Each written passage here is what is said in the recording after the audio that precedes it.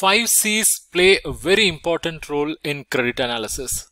What are they? Let's see. Number one is character. Here, bank will be looking into the credit history, reputation, trustworthiness of the borrower to frame an overall opinion about the integrity of the borrower.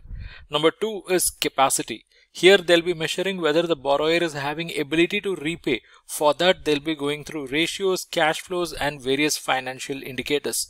Number three is capital. Here they will try to understand what is the financial strength of the borrower, what is the net worth, whether borrower is financially strong or not. Number four is collateral. Here they'll be looking into the security that are given by the borrower as a fallback for the loan, and here asset value, the loan to value indicator, all these are going to play a significant role. Number five is conditions. Here they'll be looking at external factors, industry conditions, economic factors and purpose of loan, all this to take an overall decision.